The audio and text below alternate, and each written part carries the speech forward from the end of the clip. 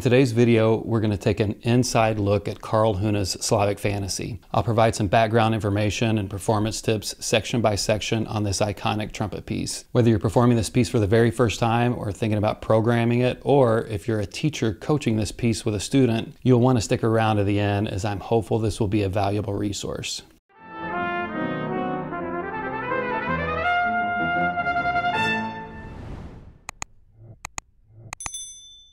Real quick before we get back into Slavic Fantasy, the good folks at Hot Audio sent me the QDZ Bluetooth wireless speaker that I've been using while I practice. It's small, portable, and it works really well for a metronome, practicing with drones, or listening to music that you may be studying. It fits inside your trumpet case, and I'm using it all of the time. The waterproof Bluetooth speaker is compatible with iPhone, iPod, tablets, Samsung Galaxy, and many other devices.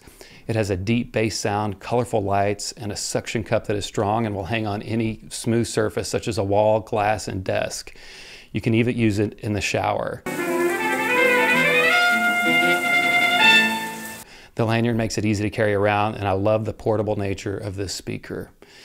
It's only $25 and you can get yours in the link in the description below.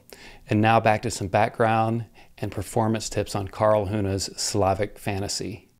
Karl Höhne, whose dates are 1871 and 1934, was a German cornet soloist and composer that wrote works for brass, but is best known for the piece Slavic Fantasy that he wrote for cornet virtuoso Franz Werner in 1899. In addition to his performing and composing, Höhne wrote a treatise on cornet performance. About 10 years ago, Q Press published his book with the English translation. I'll include a link to that book in the description below.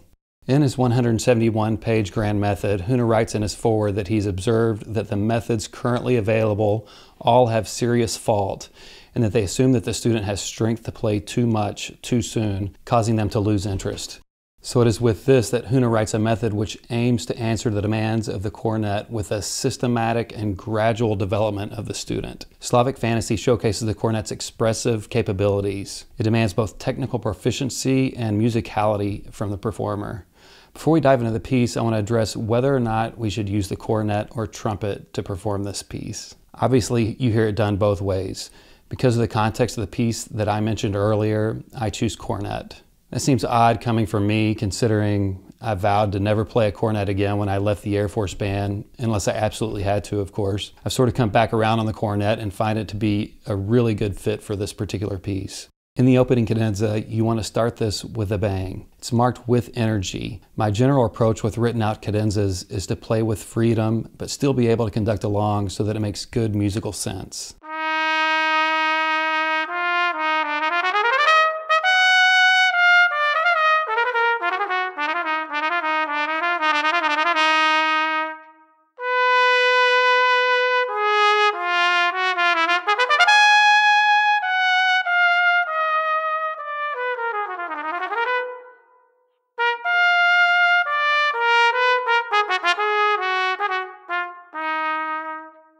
The moderato should be in time, as there are some piano inflections throughout the line.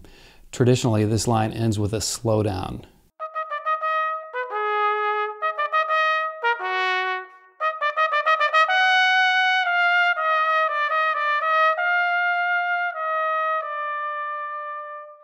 In the fourth line, we are right back in with a cadenza. Make sure to check the score and know where the piano chords are throughout this section.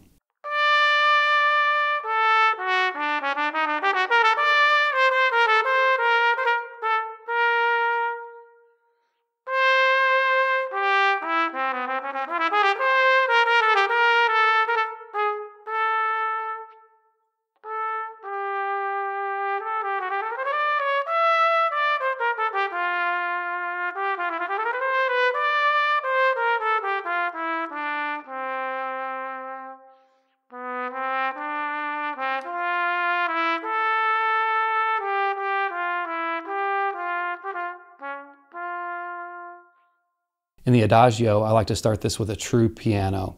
Since this piece is so romantic, this will give us more contrast and room to be expressive. Note that the accompaniment is in a triplet feel throughout this entire section. Also in this section, the tempo should be romantic as well, as the composer has specific instructions to rush at times and to relax the tempo at other times.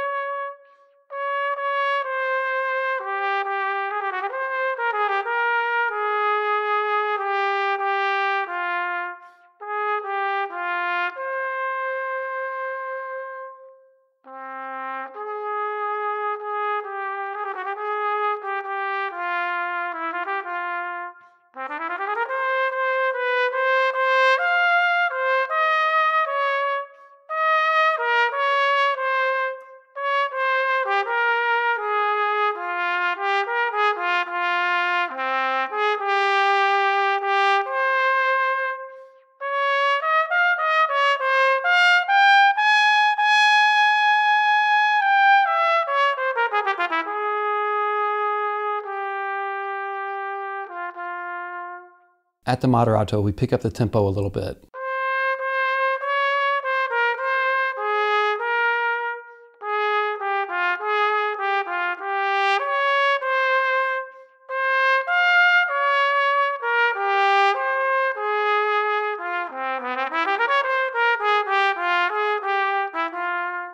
At the double bar, feel free to be soloistic on the first 3 beats as the piano just has a chord beneath you and then rejoins you in time for beat 4. Also notice the tempo markings to rush and to relax throughout this section as well.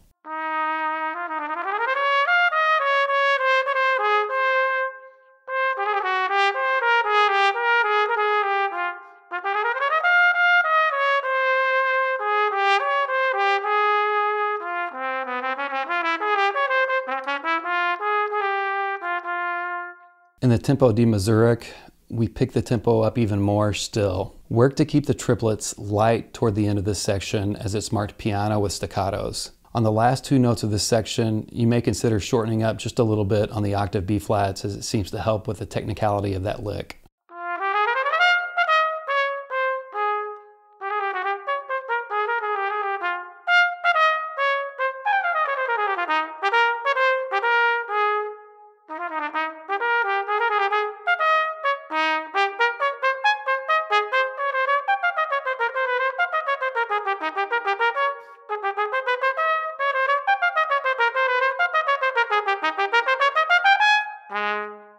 In the andante toward the bottom of the second page, I like to approach this with sort of a Slavic character, infusing elements of Eastern European folk music. Again, notice the markings to rush or accelerate the tempo at times and to relax the tempo at times.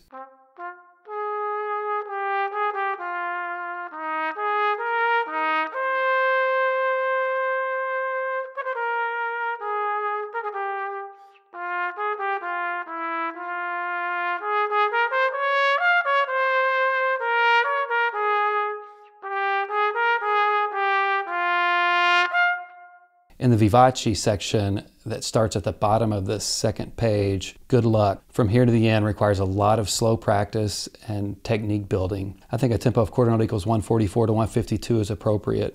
Certainly you will hear performers like Håkan Hardenberger, Doc Schitzer, and Elmer Chirampi go beyond that tempo, but I think they're just showing off a little bit, or maybe I'm just a little envious.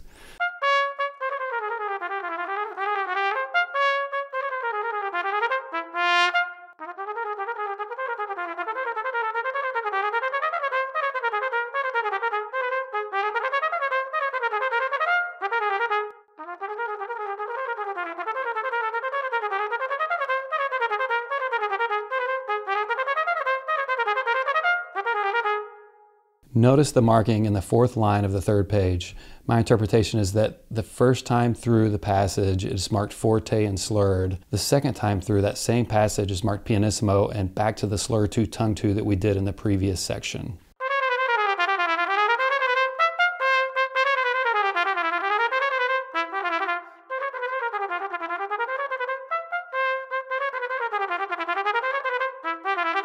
At the double bar and the last measure of the 4th line, I like to start this section slower and accelerate throughout that section to set up the next section that is marked immer schneller, meaning more quickly.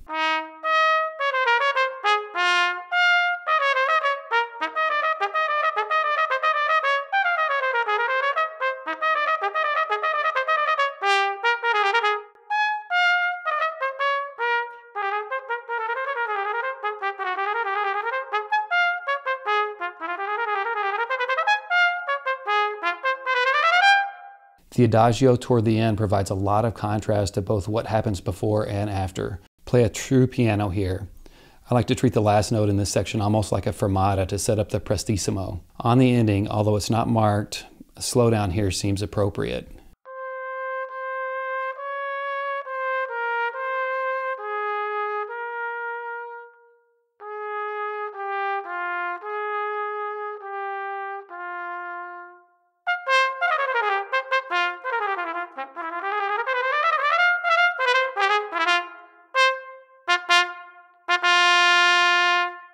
If you have any questions about my interpretation of this piece or about the piece in general, don't hesitate to reach out in the comments below. If you find value here, hit that like button and consider subscribing to this channel. Thanks for watching and happy practicing.